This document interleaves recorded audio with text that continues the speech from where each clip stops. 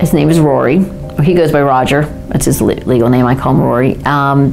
He actually had been struggling with ADHD, which I didn't realize until very late. It's one of those things, it's a stigma thing.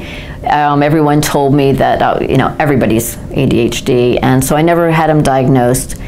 Then in 8th grade, a teacher actually came to me and said, I believe that you should get him tested. By then, he started self-medicating. So by the time we figured out what was going on with him, he was already well into, pills, mostly medications for ADHD. Before we even knew that he had it, he was using other people's medications. And then through high school, it just, escalated and went from pills to, I think the end of sophomore year is when he tried heroin for the first time. Like most people, he was hooked immediately.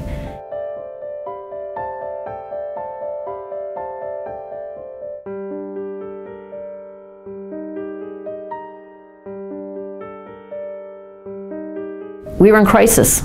We were in years of crisis, and the crisis, every time that he has an issue, the family goes into crisis again. I was a crazy person in the beginning with him. I can remember, I never slept. I was up all night because I was so scared that he was leaving in the middle of the night. I was scared that he wasn't, where was he? When was, was he on the side of the road dead? Was he arrested? I mean, it was constant fear. My son has overdosed no less than 8 times. And so there's fear, that's a big fear. So where someone will say, just walk, why don't you just walk away? Just put him out on the street, and the tough love approach. But I saw my son die. I can't put him out on the street. But a lot of us will talk about this and say, remember saying, I just want it to be over.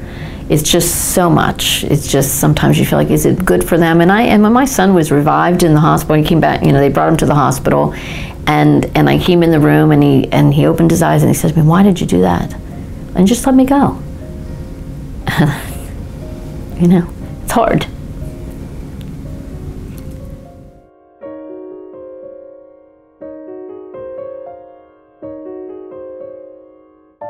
One of the biggest problems we have is that he is co-occurring and with the ADHD, but also early on he was also diagnosed as bipolar, which runs in our family. So a lot of people don't want to address that and say that it's because of the drug use, and sometimes a lot of times it is, but he was diagnosed early.